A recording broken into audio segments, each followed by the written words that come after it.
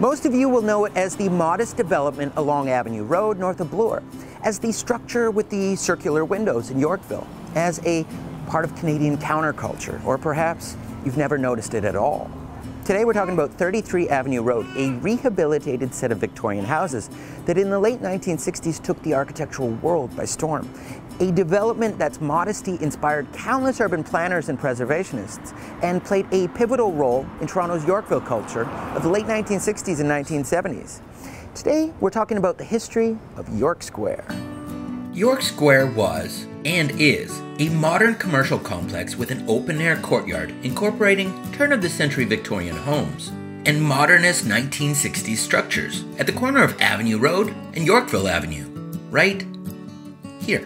The project was designed by the new and talented firm, Diamond & Myers, in mid-1960s, them both having just arrived in the city. At the time, Toronto was focused on urban renewal, the destruction and decimation of many of Canada's most prized structures. To many, anything old was passé, unimportant, and a weight holding the city back from modern greatness. But York Square challenged this. Its modesty started a revolution with its ordinariness. The fact that people didn't notice it was the point. York Square was an alternative. It set an important precedent for heritage preservation, maintaining existing neighborhood scale and character, and what people refer to as adaptive reuse. Diamond & Myers' design fitting perfectly in the emerging and influential group of urbanists around the city. Jane Jacobs, John Sewell, Ebb Zeidler, Jim Lorimer, and the burgeoning activist culture centered around Yorkville itself. Influential German architectural magazine Baumeister 69 wrote of York Square in 1972 that city redevelopment often means the death of a city. York Square has taken another course. Instead of using the bulldozer, old buildings have been reshaped and new ones adapted to the three-story scales, resulting in a mixture of urbanity and intimacy, of variability, and the coziness of maple tree courtyards. York Square in many ways led to and inspired preservation, conservancy, and sustainability movements both domestically and foreign. It incorporated older fabrics into the new project, something we take for granted these days. York Square, in many people's minds, was a catalyst. It set a new approach for architecturally marrying new and old in Toronto and around the world. It was an interesting development, garnering accolades, awards, and attention both near and far. As the Japanese architectural magazine Architecture and Urbanism put it in November 1971, Diamond & Myers attempted to take advantage of the patterns created over the years and succeeded in injecting an old area with new life, comparing the space to Canary Market and Girardelli Square in San Francisco and elements of New York's Greenwich Village. It was clear that York Square was not just a set of buildings. It was an idea.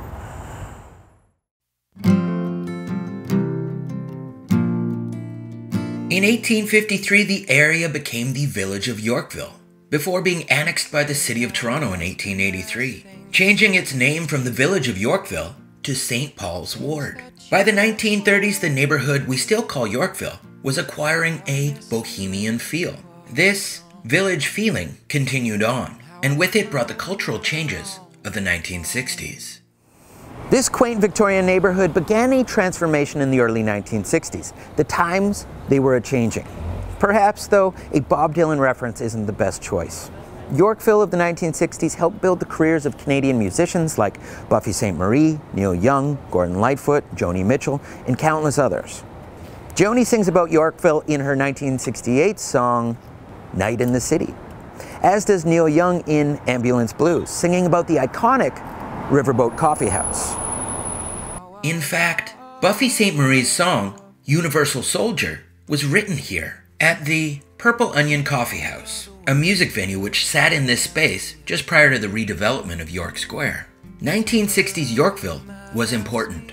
It was controversial, inspiring, creative, and influential.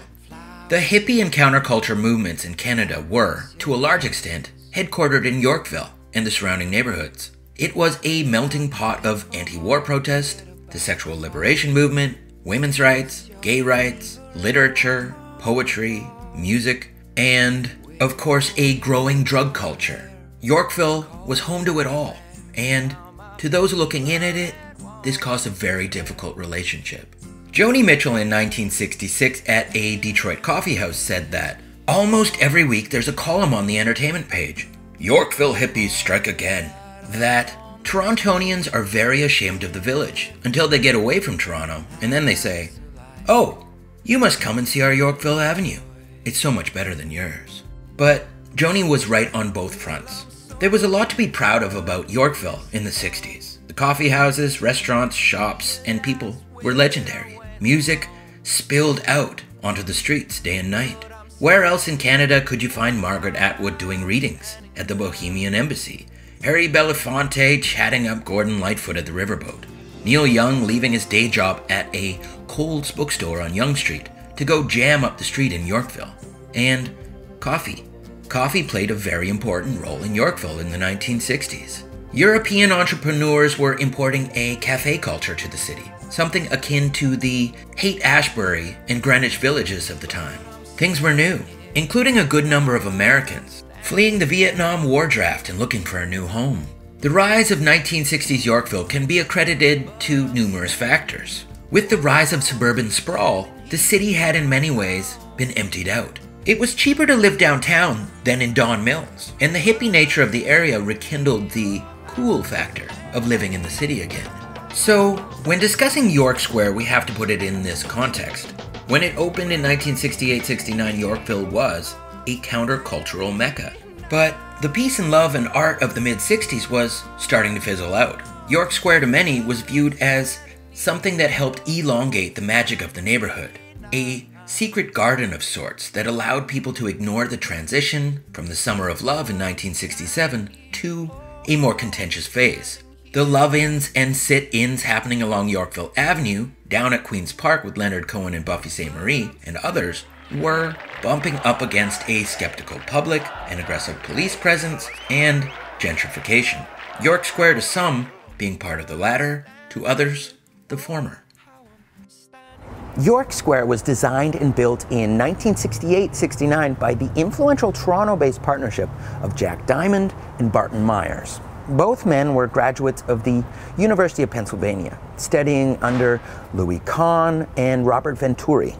Diamond was from South Africa, Myers from the US. Both of them moved to Toronto, though, and set up an architectural partnership in 1968. York Square was one of their very first projects, showcasing their principles of urban revitalization through the rehabilitation of existing buildings, appropriate infill, low-rise, high-density, and the creation of humanly scaled, well-designed urban space, while endorsing an outspoken modernist sensibility in form and material. The firm worked on other developments like Eclipse Whitewater, 19 Berryman Street, Innis College, Sherbourne Lanes, and others, until the dissolving of their partnership in 1975, before moving on to successful careers independently. Jack Diamond receiving the Officer of the Order of Canada and the Canadian Governor-General's Award for Architecture. Myers with a gold medal from the Royal Architectural Institute of Canada and the American Institute of Architects, in addition to many other awards. York Square was completed at the height of the hippie period of Yorkville in 1968-69. Its innovative collage of two periods, the Victorian and late modernist pop art, whose dramatic juxtaposition reflected the social ruptures and revolution of the time. The project included the two pairs of Victorian semi-detached houses and three row houses that had first appeared in the Godes Atlas in 1913. Here. By 1968, they had already been converted with new shop fronts inserted into their facades facing Avenue Road. Diamond and Myers preserved these four semi-detached houses and included, but completely refaced, the three others to the north. Two semi-detached houses on Yorkville were replaced by a two-story building which stretched around the south, east, and north perimeter of the site, enclosing a large open courtyard with two trees at the heart. On one side, the backs of the Victorian-style houses faced the yard, and on the other, the modern red brick and metal framed glass walls look back. Access to the courtyard is through an open passageway between the house from Avenue Road, as well as an additional covered route from Yorkville Avenue. According to Canadian Architect magazine in 1969, York Square was a focal point, intimate in feeling and related to human scale and vistas. A court where people can meet for coffee, dinner, and where the boutiques work beautifully. In the square, warm brick combines with the white of the older buildings and the stark relief of the fire escapes. Above all, a magnificent tree has been retained, its branches extending to the eye level of diners on the terrace and in LeCoyne. Diamond & Myers received the contract from rookie developer I.R. Wookey. The firm pitched him on a new approach. The architect and developer both agreed to try something new, and did. At the time, urban renewal was the trend. Knock it all down. And Toronto, unfortunately, was famous for that. Diamond & Myers and Wookey said no. Let's come at this from a different angle. And what they did served as inspiration for urbanists, architects, and preservationists ever since. Yes, it began with Dick Wookey, who had bought the property and had not been a developer. So both he and we were starting out on a journey that began with York Square. And we persuaded him not to follow the rules. At the time, there were mandatory setbacks from the street. And if you do that, then you lose the street continuity, you lose the definition of the street, and it becomes suburban. So we said, keep the old buildings, because they're on the street, they provide a continuity, and we'll adapt them. Furthermore, there's a backyard. We'll build in the backyard so that you'll get more accommodation and create a square in which would be perfect for performances, for as an outdoor cafe, and so forth. And those were the basic tenets of it. Second aspect of it was that those houses were built to a certain domestic scale. They were now being used for retail purposes. And cars were passing at anywhere between 10, 15 miles an hour to 30 and 40 miles an hour. So the question was how to be able to give identity to the retail component. And as a consequence, we figured out those big round windows would give identity to the retail, but also draw attention to them as shop windows, not residential windows. In a way, it was a desecration of the historic building because it changed the scale.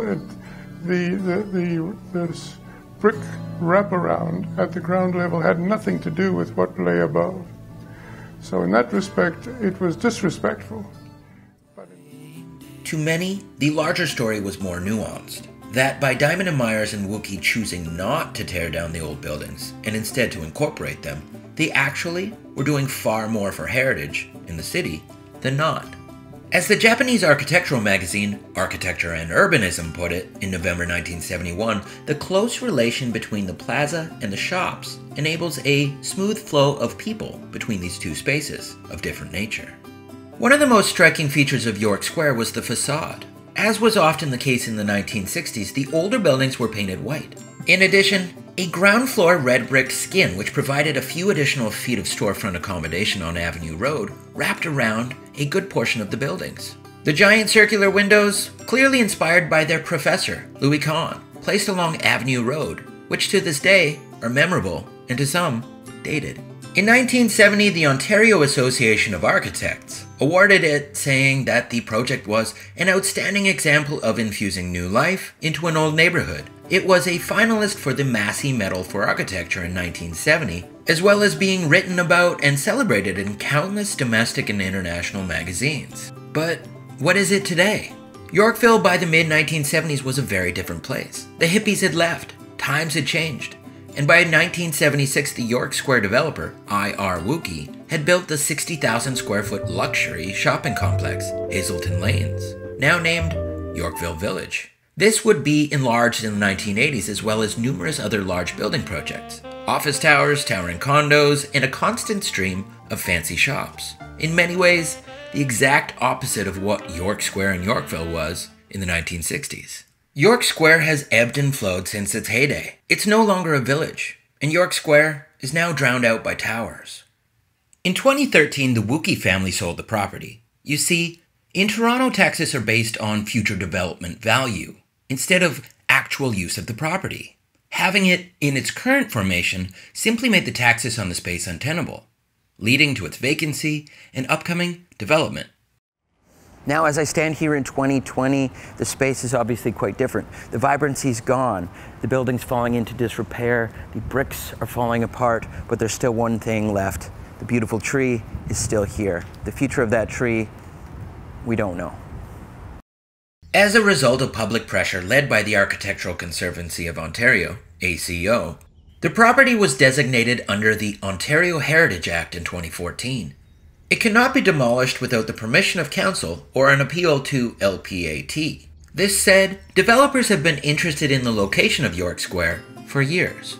A 2012 proposal saw a 38-story condominium tower completely razing York Square. By 2014, the proposal had decreased in height and incorporated parts of York Square below. A 2016 proposal lowered the height yet again, creating a vertical forest theme for the tower and incorporating parts of York Square below. And as of early 2020, a new proposal being submitted for consideration. A 29-story condominium with no apparent sign of the Diamond and Myers structure at all. Throughout these efforts, the Architectural Conservancy of Ontario, Toronto branch, have lobbied to retain some resemblance of the original development. For the original modesty and contextualism of York Square deserves acknowledgement. So, York Square represented the positives coming out of the neighborhood in the 1960s. Originality, imagination, craftsmanship, sustainability, and perhaps, most importantly, community. Its design helped and inspired. It was a new take on a new interpretation of space. York Square was in many ways all that was good about Yorkville and the era. Now, some people will mourn the loss of York Square. Others will argue it lost its magic years ago. But York Square was more than just a set of buildings.